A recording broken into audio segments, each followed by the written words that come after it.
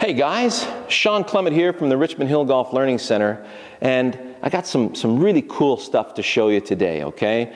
I know this is a very technical video, and all you biomechanics experts out there, you know, don't worry about the terms. I'm going to use layman's terms today so everybody can understand this, but it's really important to bridge the gap. And we're talking about wrists right now, because many are under the impression that the left wrist should be flat at the top of the backswing, all right? Meaning that the back of the hand, the wrist, and the forearm are linear, because at the moment of impact, that's what everybody sees. With the advent of the video era, we've noticed impact positions, right? Or positions throughout the swing.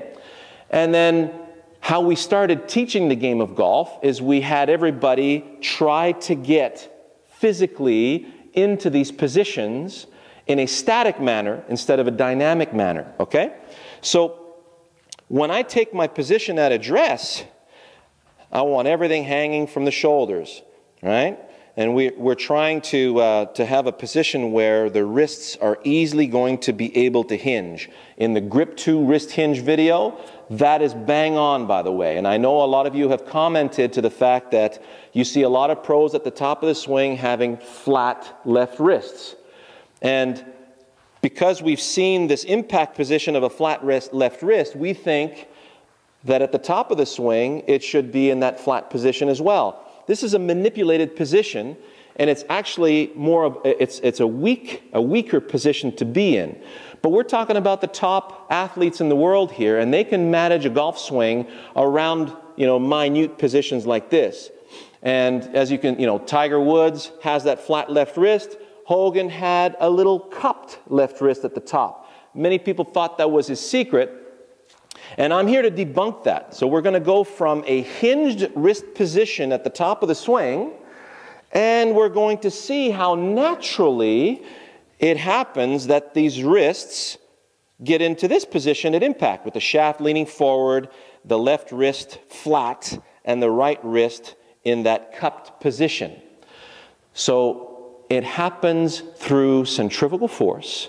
When centrifugal force is pulling on the club and I'm coming down, as my right arm starts to extend, it starts to square up. The right palm starts to rotate back toward the ball.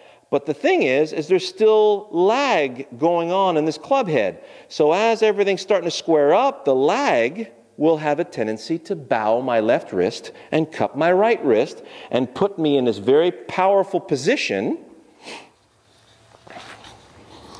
where I can compress through the back of that golf ball. That's the position you will typically see Tiger Woods in at the moment of impact. And even in a recent article, Tiger says he's trying to take the back of his hand and compress the back of his hand towards its target for his ball striking. And that works really well for somebody who's very strong in the wrists and has good dexterity. But the average person that I'm dealing with on a daily basis, and, you know, average golfers like you and me, we're looking for a more efficient motion. And the efficiency of the wrists, let me describe, I'll give you a couple of analogies here. If I have a huge fishing pole and I want to cast my lure toward the ocean, so I want both wrists to hinge, and all of you know, most of you know how to cast a fishing pole. It's a hinge that resembles very much like a football throw, all right? So if I'm throwing a football, it's a little different than throwing a baseball, although baseball players are starting to do it a little bit closer to what a football player does because it's more anatomically correct. So as I'm coming through, the elbow leads my hand, the hand leads my fingers, and the motion is very much released on the snuff boxes, all right? So it's the same thing with the golf club. As I'm coming in, it's very much like throwing a football underhand. So if you want a good practice drill, you know, get a wall. Actually, there's a special football on the market that has a square edge here that you can throw against the wall and catch it back. And you can practice your golf release throwing this football this way. So it's very much the same motion. Elbow leads my hand, hand leads my fingers, and the release is through here. And as we've recently discovered, Now, at the Richmond Hill Country Club, which is the same ownership here, we have an awesome tennis teacher. His name is Richard Hernandez. And he showed me the full serve, technically how it works. And it is exactly like the release of a golf swing, okay? Go to Pete Sampras Pronation Serve on YouTube, search that. And there's a beautiful picture of Pete Sampras, and you'll see him as he's coming in. The elbow leads the hand, and what happens is it looks like he's splitting the air with the racket, and at the last moment, pronates.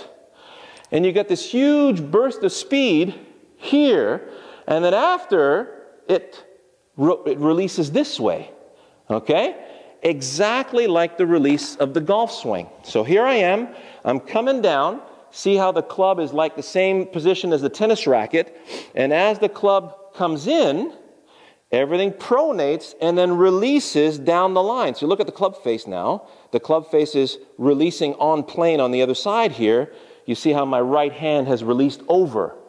And that will cause the left hand to release under. So you notice, and this goes to show that everything you see in my DVD, everything you see in my videos is very much along these lines. It's not something you need to think about, but it should help put more clarity into what we're trying to do here as far as teaching golf, okay? Most of you who try to keep that left wrist flat at the top will not have enough wrist hinge. Therefore, if you're not hinging the wrists enough, it's like casting a fishing pole like this. There's going to be a lot of shoving action going on in your swing, and you won't get that effortless, powerful whip that we're looking for, okay?